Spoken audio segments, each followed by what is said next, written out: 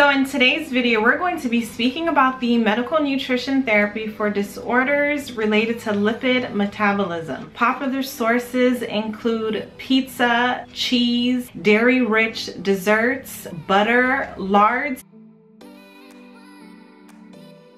So hi everyone, my name is Kim. I am a registered dietitian nutritionist, a certified diabetes educator, and owner of KimRoseDietitian.com. Welcome back to my channel. So in today's video, we're going to be speaking about the medical nutrition therapy for disorders related to lipid metabolism. Disorders of lipid metabolism include an elevated LDL level, elevated VLDL levels, hypocholesterolemia, and hypertriglyceridemia.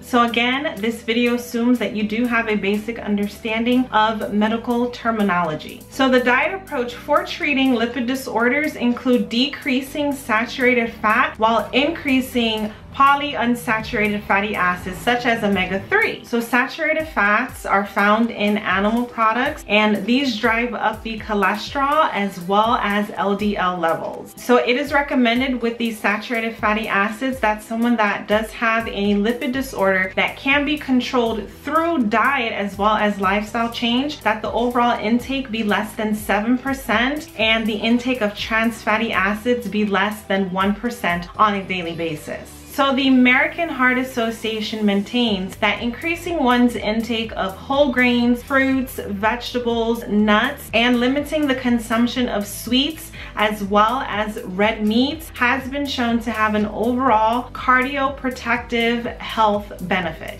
So as I mentioned earlier, the recommendation is to not consume any more than 7% of your total energy intake from saturated fat. Saturated fat is found in animal products, but more specifically related to the standard American diet, popular sources include pizza, cheese, dairy-rich desserts, butter, lards, things that are common in the average American diet. When I'm personally speaking to a patient or a client in regards to trying to figure out what type of saturated fats they consume, I typically like to ask them for a 24 to 72 hour diet recall so that I can get an accurate glimpse of what foods they may be consuming that is causing that lipid disorder. So let's talk about now cholesterol. The therapeutic recommendation is not to consume any more than 200 milligrams of cholesterol on a daily basis, and foods that tend to be higher in saturated fat can contain cholesterol as well. So some evidence-based research has shown that consuming one egg on a daily basis is not associated with heart disease or cardiovascular disease, but it should be noted that consuming 7 eggs in a week time frame does have some association with heart disease and cardiovascular disease. When I'm speaking to clients or patients, something that I do recommend if they do consume eggs in their diet, and I'm talking about the whole egg, not just the egg white, is to consume eggs every other day. That's just an example of a recommendation that I do give. So cholesterol is mostly found in meat products as well as whole dairy products and some shellfish. So the protein recommendation is to get 15 to 20% of protein from your total energy needs. And a plant-based source of protein can help to decrease saturated fat as well as cholesterol. So for this reason, I'm always trying to encourage my patients to consume those whole grains, the fruits, the nuts, the legumes.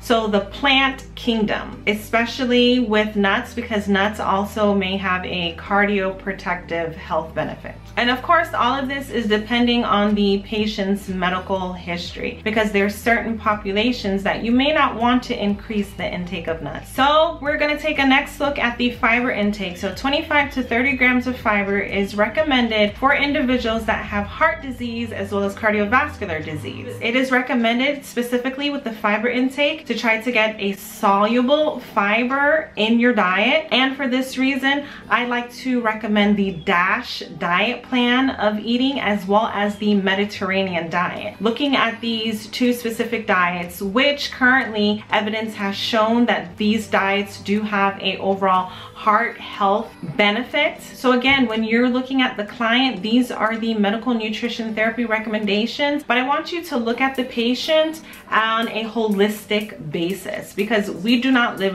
in a bubble. Guys, this is it. This is the medical nutrition therapy for lipid disorders. If you have any specific questions that you want to ask me related to, please go ahead and leave them in the comment section below. As usual, remember to comment, like, and subscribe. Thank you and have a good day. Bye.